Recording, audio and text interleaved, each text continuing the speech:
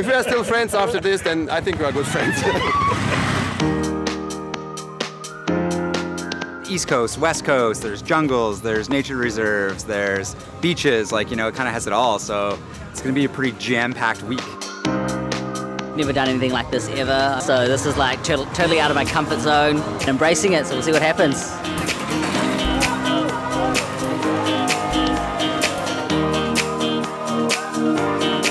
It's such an incredible country and it's such an incredible way to see it. I wouldn't do it any other way. Holy shit, I'm scared. Run away! Run away! This is my first time. I've never driven anything standard, so I sucked. But I feel like I've come a long way. You got it! We've got everything to make our little home away from home. This is a completely unsupported adventure. There is no route. I have no idea who's going where. It's going to be really chaotic. We're on Sri Lanka, East Coast! There's no doors on the side of these things. The air comes in, you're just kind of cruising.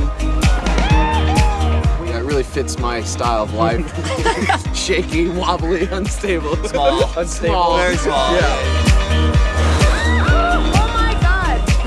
And you're thinking, ah, stop. Did you pee your pants a little? You've got to accept being dirty. You've got to accept being tired. You have to accept being wet and also be willing and ready to enjoy a simpler life.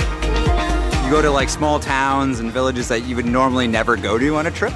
Do back roads, stop at little places, stop at a little food stall, go to a little like temple you find.